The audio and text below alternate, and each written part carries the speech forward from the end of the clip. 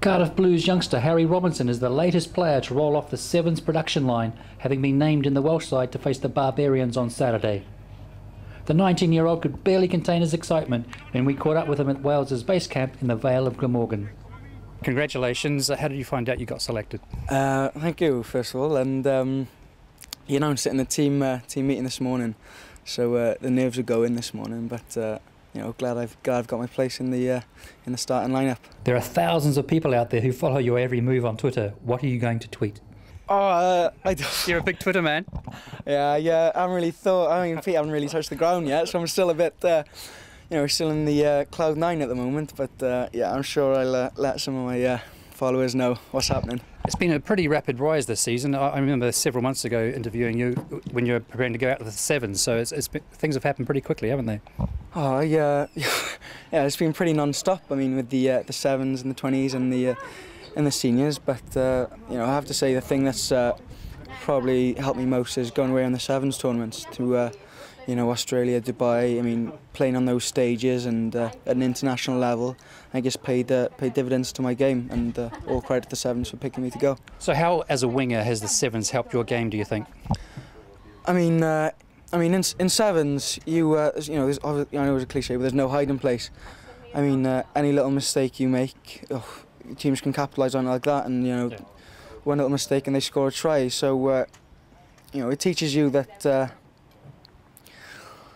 It teaches you can't switch off in Sevens. I mean, you know, one little, you know, if you don't look where your man is, they're around you. So yeah.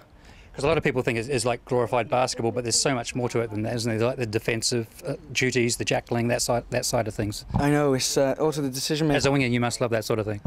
Yeah, but yeah, it's the decision making in Sevens as well. You know, if you make the wrong decision, as I said, they can just capitalise and score.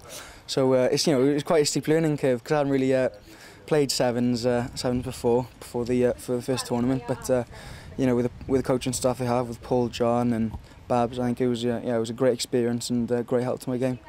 Would it be fair to say that Sevens must be doing something right, because for the team against the Barbarians, there's 9 players who have come through the Sevens system?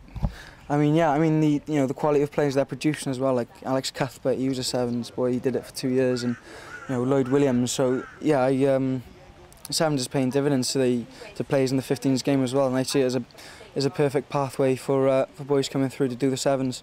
Has Alex given you any tips?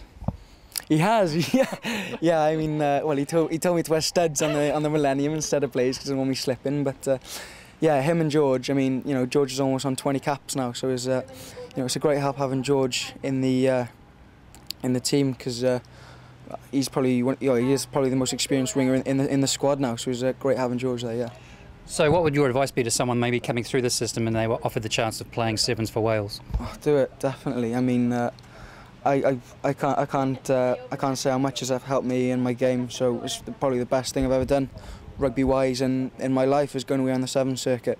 I mean, you have so many great memories and meet so many great people. So yeah, definitely. You know, if I could do it again, I probably would. But okay, I've got a test for you. Since 2006, more than 20 players have come through from the Sevens. You now have 10 seconds to name me as many of those players.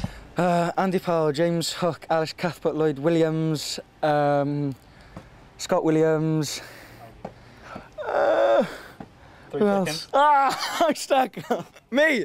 The most important one. Yeah. Okay. Cheers.